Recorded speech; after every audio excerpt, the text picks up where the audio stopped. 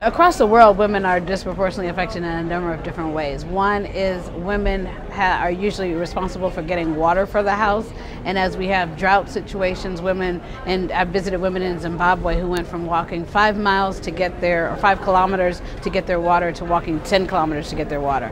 Not only is that taking up a lot of their day just in that one task, but it also are areas of insecurity in doing that walking. So you find women who are experiencing sexual violence because of being in insecure situations.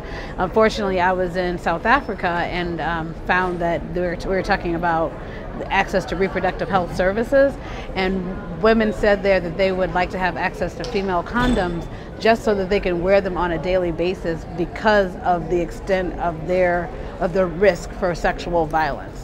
So that was just staggeringly sober for me to hear that that's the level of risk that they feel like they're experiencing on a daily basis.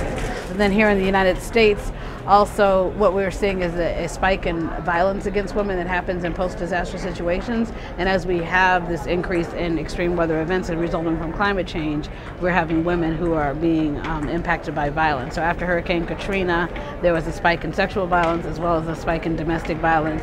And you've seen that around the world as well, even with disasters not related to climate change, but still it just gives a sense of the pattern of the effects of disaster on violence in general and the fact that women are disproportionately impacted.